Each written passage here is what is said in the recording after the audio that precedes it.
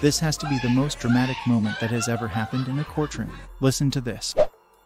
Harvey Wentz, a 22-year-old man, was convicted and is serving time for the horrific torture of a child, which resulted in burns covering 18% of the 3-year-old boy's body. When Wentz learned that he would be sentenced to up to 65 years in prison in May 2013, he sobbed along with friends and family who were present at the hearing. In the video, the family's pastor helps restore order, but not before one of the most dramatic courtroom outbursts.